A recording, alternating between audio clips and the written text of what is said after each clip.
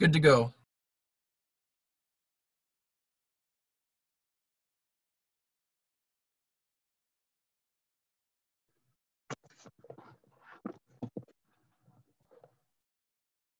Good morning and welcome to the Gathering Zoom edition. Whether you're live with us or joining us via YouTube, we're glad you're here. A little bit about our service. It's similar to our face-to-face gathering service. We start and end with fellowship time. We enjoy great music. I must say the praise band is exceptional.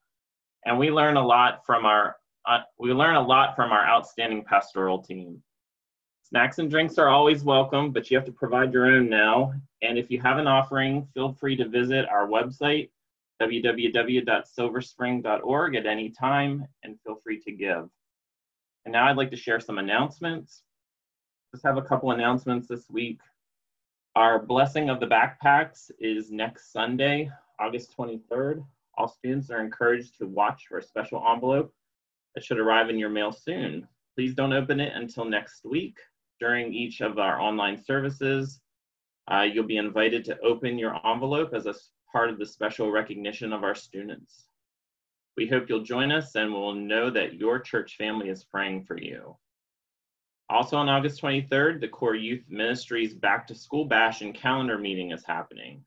The meeting will begin at the church at 6 p.m. by the preschool entrance and start with a brief overview of the schedule of events through August of 2021.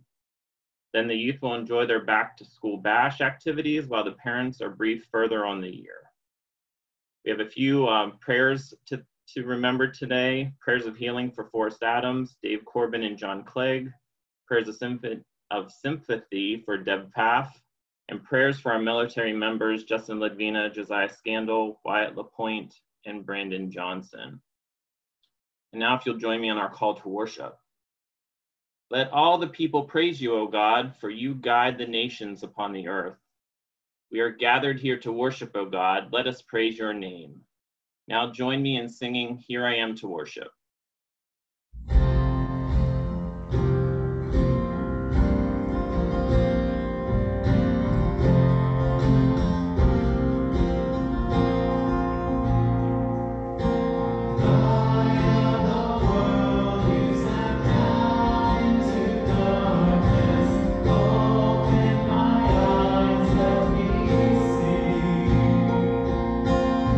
Beauty that made this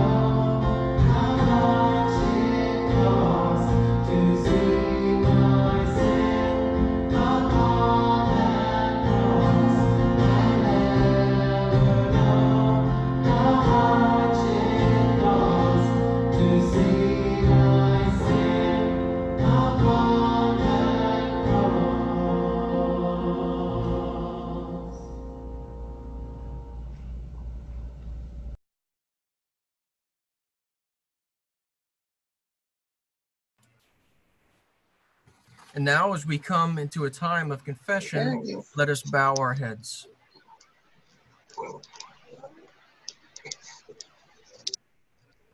Gracious God, we come to you this morning as broken people. We need your eternal wisdom and grace. We have fallen short of what you have called us to be. You've made it simple for us. Love you and love others. Yet we find ourselves spreading hate and misunderstanding rather than love and compassion. Forgive us, Lord, and mold us into the masterpiece that you see every time you look at us. Through Jesus Christ we pray. Amen.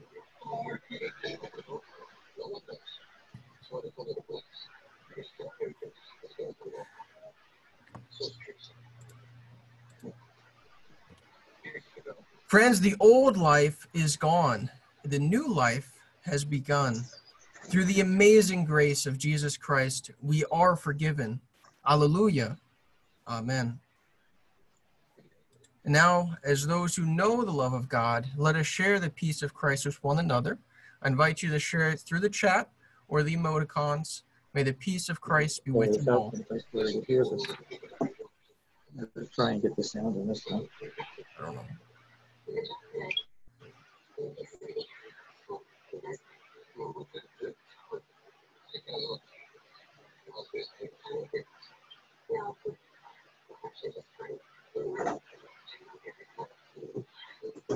Who's in the background of Brian's picture there? That's, what's her name? Bethany? No. That's, It's Emma. Wally. Emma Wally. Is it? Yeah. Hello there.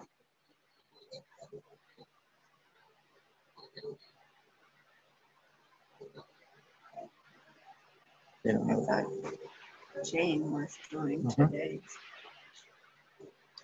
They're having problems with this. Okay.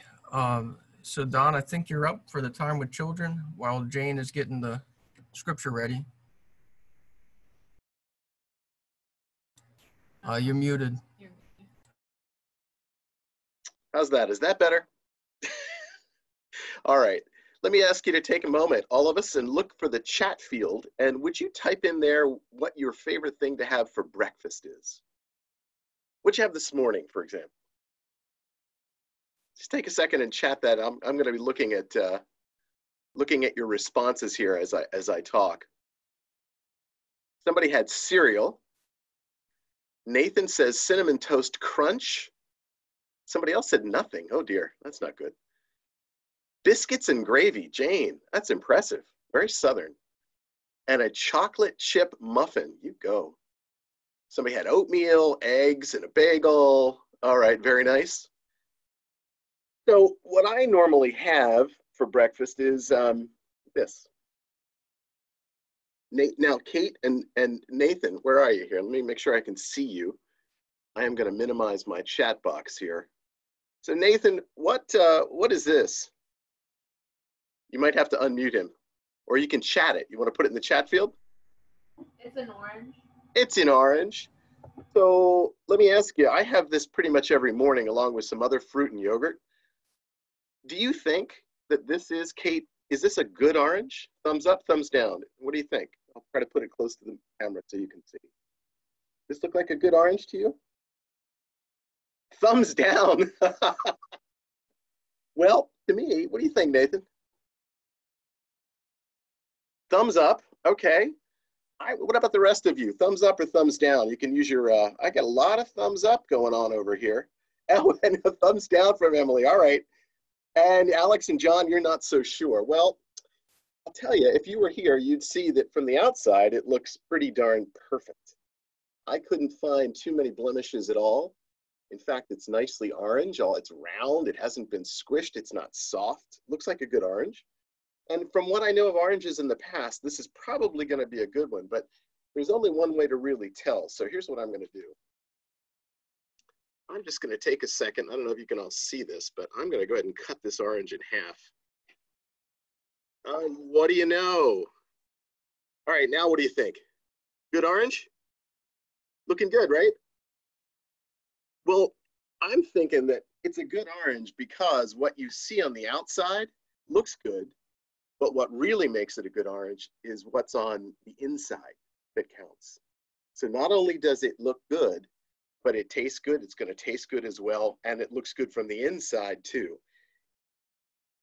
So I have to say that I think this is part of the message that John of Patmos is receiving as Jesus speaks through him and gives him a vision of the church at Sardis. The church has a reputation for its past acts of being a really active, faithful congregation, but it has lapsed. They have forgotten who they are and whose they are, and they're no longer doing the kinds of things that would be pleasing in Christ's sight as he judges the churches. Well, that's what God expects of the church and of each of us, is that we remember that we have to love God and our neighbor, not just eons ago, not even last year, but today, now. That's what makes a good church and frankly a good Christian too.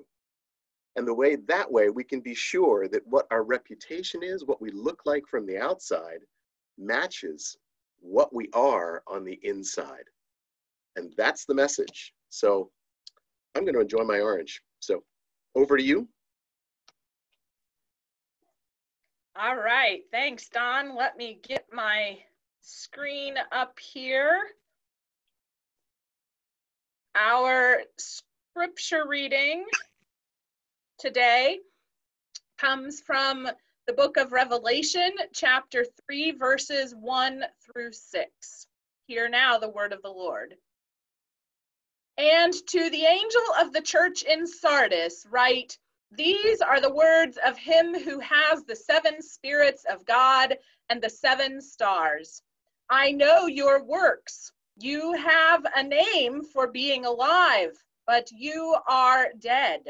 Wake up and strengthen what remains and is at the point of death, for I have not found your works perfect in the sight of my God. Remember then what you received and heard, obey it and repent. If you do not wake up, I will come like a thief, and you will not know at what hour I will come to you.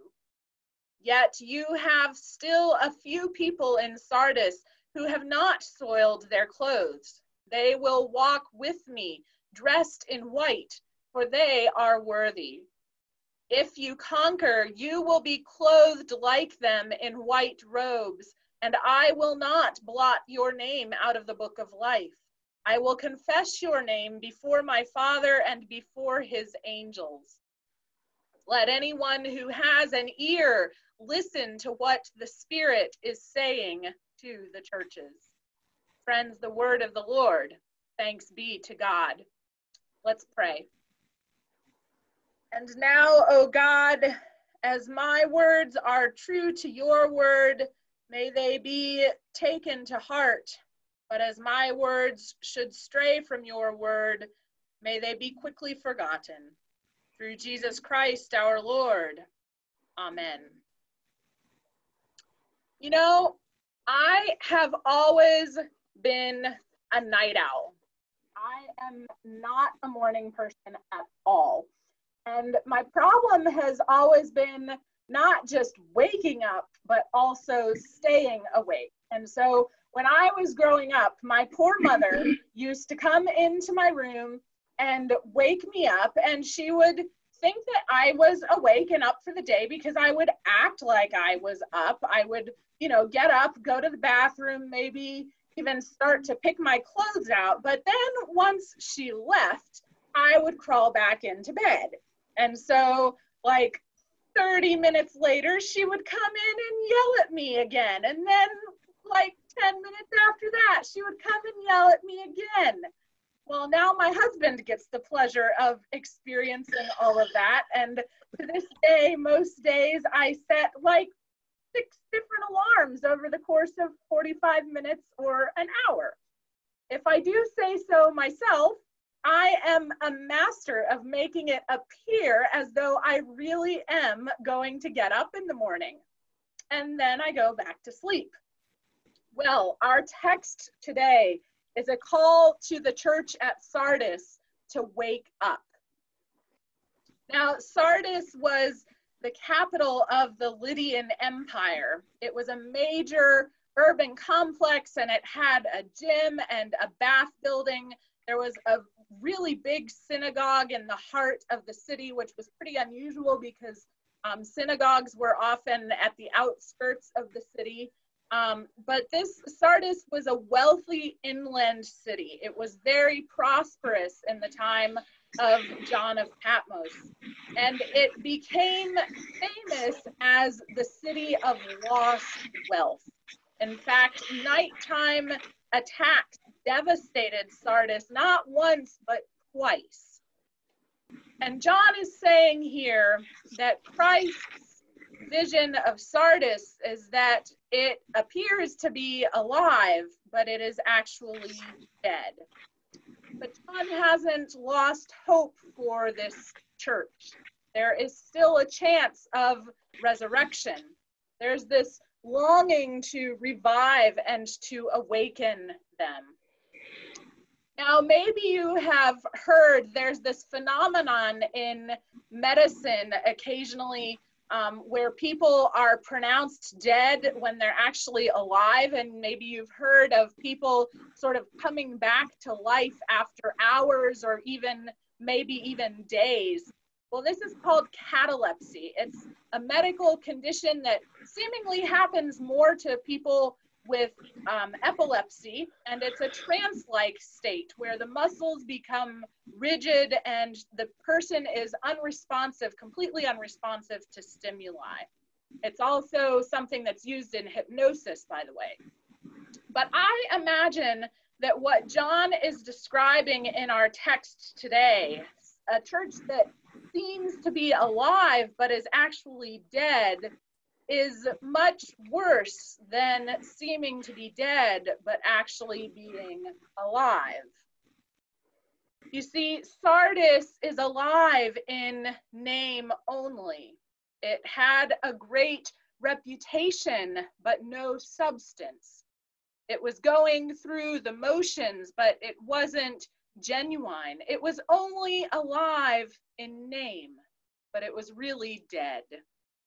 This church was seen as flourishing, as active, as successful by everyone except for Christ.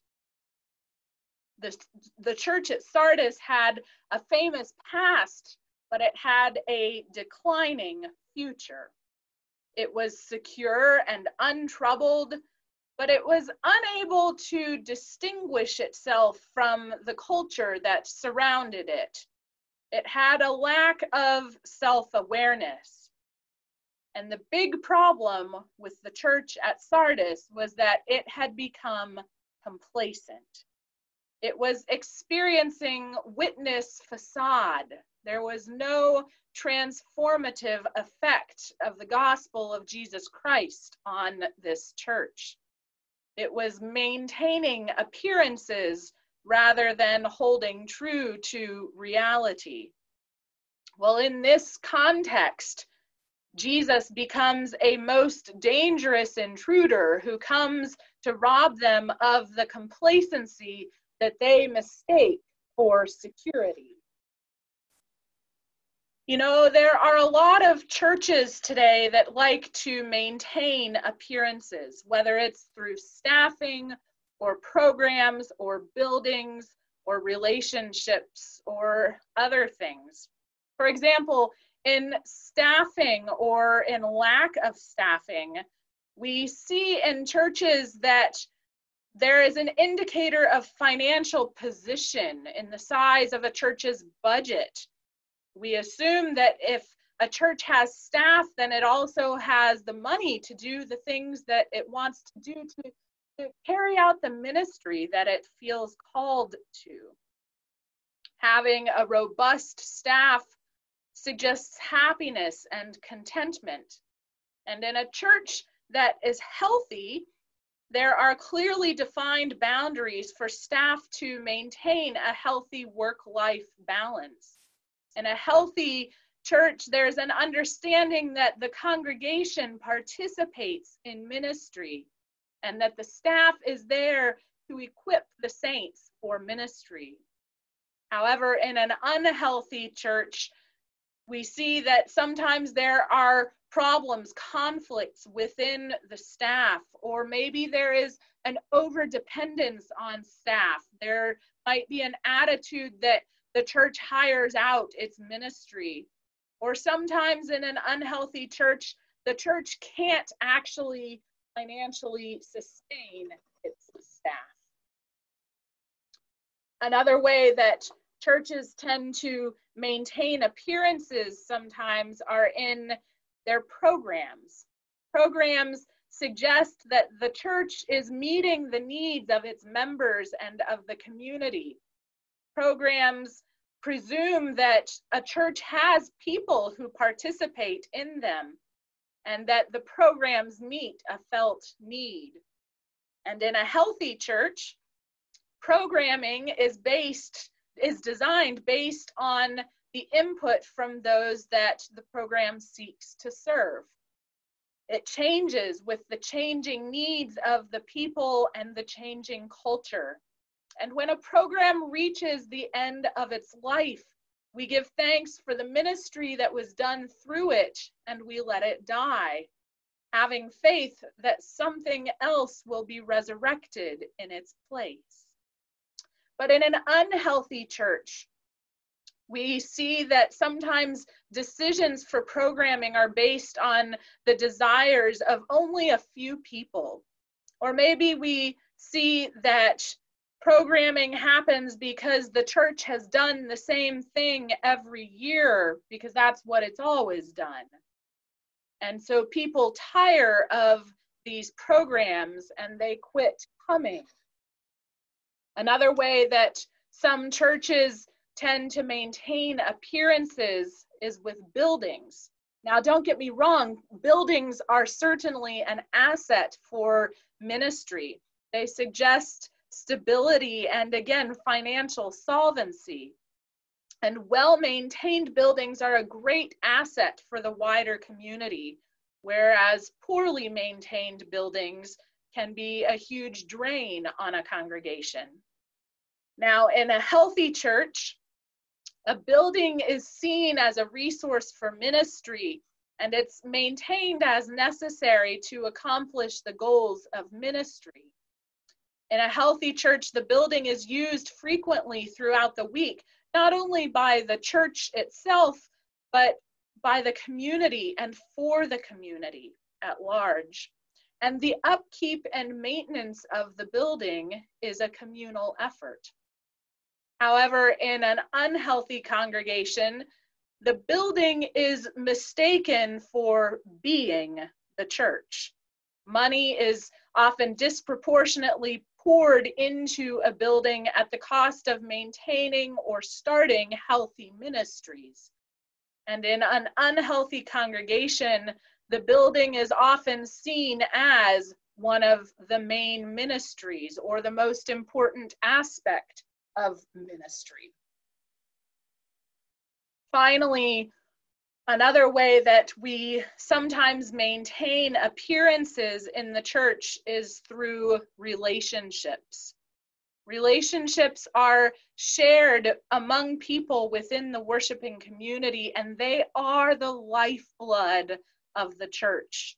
They're essential in order for the church to be the church. After all, the church is not a building. The church is not a steeple. The church is not a resting place. The church is people, is what the children's song says. And so in a healthy congregation, we see that there's a healthy mutuality among church members as well as between church members and staff. We see that there is caring on a congregational level that reaches across barriers that could otherwise separate us, barriers like age or class or race or sexual orientation. And in a healthy congregation, we see that there's a willingness to demonstrate vulnerability in our relationships, including talking about and processing weaknesses and past hurts and sorrows. However, in an unhealthy congregation, we see that oftentimes there is triangulation, which means that if there is a problem between person A and person B, instead of going person A to person B, they go to person C and tell them about it rather than dealing with the problem directly. And that often leads to parking lot meetings and gossip and all sorts of things. Also, in an unhealthy system, in an unhealthy congregation, the church is not a place where we have friends. There's an inability to be authentic, to talk about it, to talk about life, and to share in real life. There's a lack of knowledge or willingness to encourage others in their own discipleship. And there's also a lack of sharing meals together, which is another marker of a healthy congregation. Well, maybe you see both some areas of health and unhealth in our congregation here at Silver Spring Presbyterian Church. Maybe you see some areas of health and unhealth in the ways that you fit into this congregation. And that's normal. Every church has areas of health and unhealth. But the key is to maximize the healthy aspects and minimize the unhealthy aspects of these areas where churches often tend to maintain appearances that aren't genuine. The church at Sardis, you see, had fallen into way too many areas of unhealth. And while they weren't a lost cause, Christ's call to them to wake up might also be a wake-up call for us, too. Why is this so important? Well, it might be helpful to take a hint from the model, Cameron Russell, who you see here on your screen. A few years ago, back in 2013, she gave a TED Talk. And at the beginning of the TED Talk, she enters the stage wearing a very tight-fitting, short black dress and high heels. And she starts off the TED Talk by saying, "There's an uncomfortable tension right now because I should not have worn this dress." And so she says, "Luckily, I brought an outfit change. And this is the first outfit change on the TED stage, so you guys are pretty lucky to witness it." And she proceeds to cover herself up with another change of clothes. And then she goes on to note her privilege to transform what you think of me, she says in a very brief 10 seconds. Not everybody gets to do that. And she says, "Why did I do that?" Image is powerful, but also image is superficial. She says, "I just totally transformed what you thought of me in 6 seconds. Well, let's see what else she has to say. Just a moment here.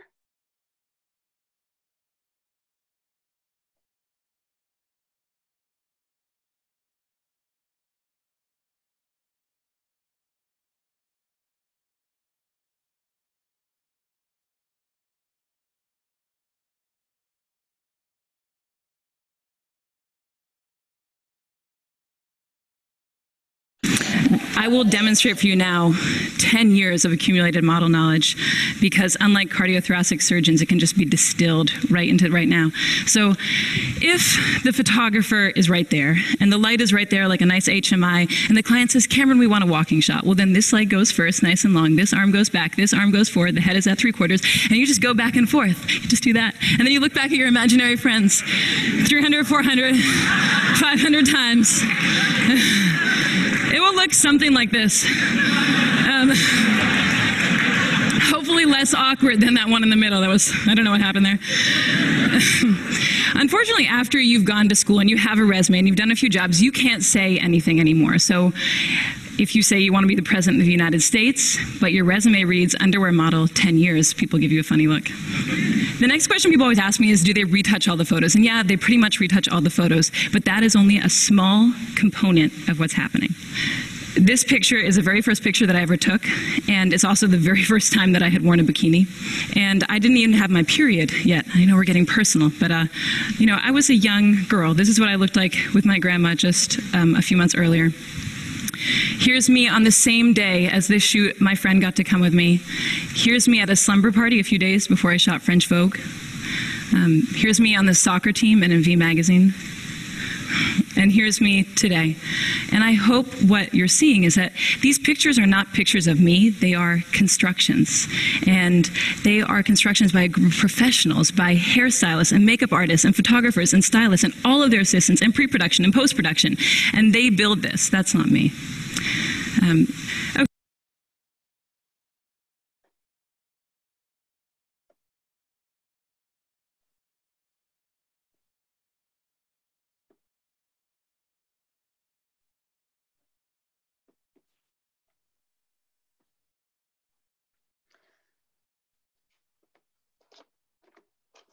So, the church at Sardis had gotten so far away from who they were that they didn't recognize themselves anymore.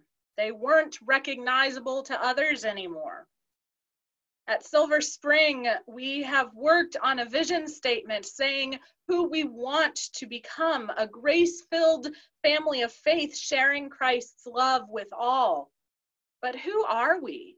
Why do we exist? Who does Christ call us to be, and what does Christ call us to do? These are the questions that we need to answer if we are to grow into the health that God desires for us. Because waking up is one thing, but staying awake is another, and God calls us to stay awake. So let's keep at it. Amen.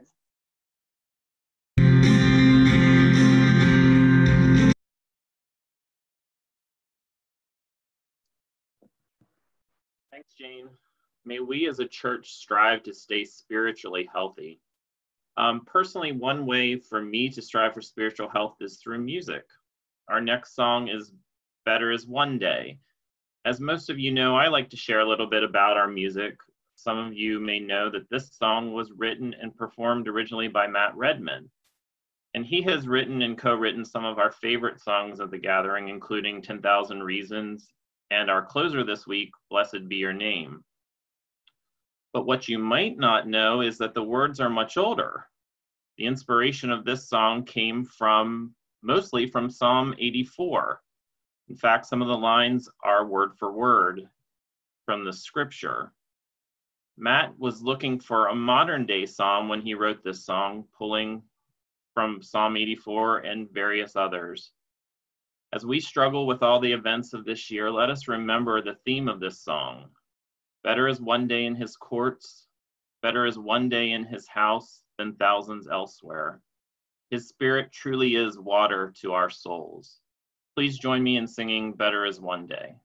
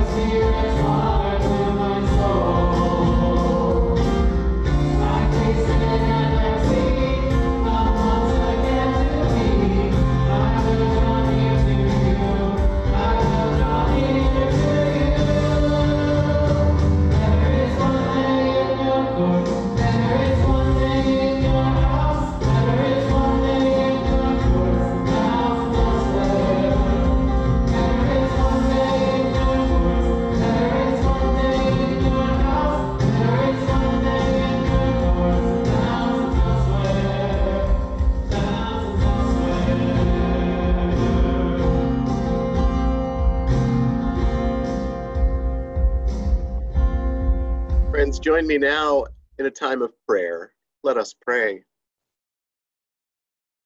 God of grace and goodness and mercy and providence, we thank you for the very gift of our lives. We thank you for the grace we know through your Son, Jesus Christ, and we are grateful that in him we not only have come to know you, but we have come to know our new life. Indeed, it is his presence that drives us into your courts to praise you as we do this morning. Indeed, we trust in him. We place all our trust in him. And we seek faithfulness, as all in your church do. We would be a faithful church, we pray, in the way that we love you and that we love our neighbors as Jesus showed and taught us to do. May we never lose the zeal for serving him that way. We pray too for our community, for our nation and our world. We are all reeling from the effects of the pandemic still, and we are weary, Lord. But even as we begin to complain a bit about that cabin fever we feel, we remember that there are those for whom this is a matter of life and death. We praise you for all who would heal others and work to make those who have succumbed to the virus well and to help them recover. We pray too for the families of those who have not recovered. Indeed, we pray for all who are suffering any kind of illness, and we take a moment now simply to either enter their names in the chat field or to speak them aloud in our own homes.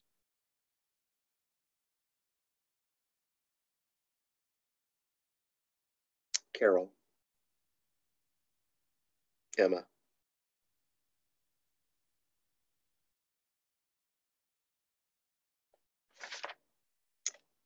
Lord, we also hold up to you those who are unemployed and underemployed. We ask that you would guide them to the work that you have already selected for them. Calm their hearts and their anxiety, and guide us to be those means of support for them that you call us to be. Remind us too, Lord, that we are the stewards of this beautiful creation in which you have placed us to thrive. Lord, thank you for that. Thank you for the gift of nature. Thank you for the way in these days especially that nature is not just sustenance, but a restoration to weary souls and minds and spirits that have succumbed to anxiety. Calm us, Lord. Let it be a reminder as we look outside on your green earth that you provide, that not a hair on our heads would go unnumbered or uncared for, because you love us that much. Lord, bless all who protect others, keep them safe and mindful, that they serve all of our communities, all in our communities. And now we gather up all of our prayers, and we pray as Jesus taught, saying together, Our Father, who art in heaven, hallowed be thy name. Thy kingdom come, thy will be done on earth as it is in heaven. Give us this day our daily bread, and forgive us our debts as we forgive our debtors. And lead us not into temptation, but deliver us from evil. For thine is the kingdom and the power and the glory forever. Amen. Friends, let us now close our time of worship with Blessed Be Your Name. Thank you.